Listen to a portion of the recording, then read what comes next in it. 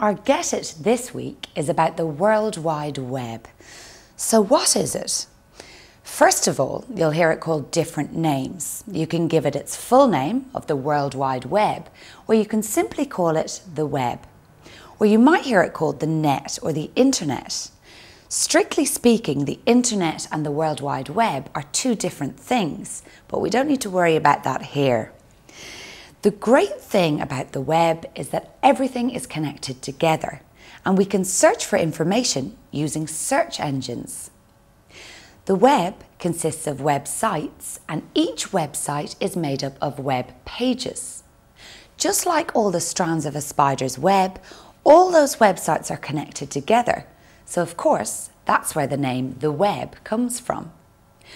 Now, most of us have been in libraries, and we know that libraries are divided into aisles with shelves, and on those shelves we have books. Libraries are organised in a particular way so that we can find the books we want quite quickly.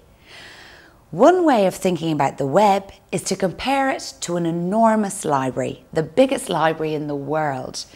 Instead of books, this library contains millions of websites on every topic under the sun.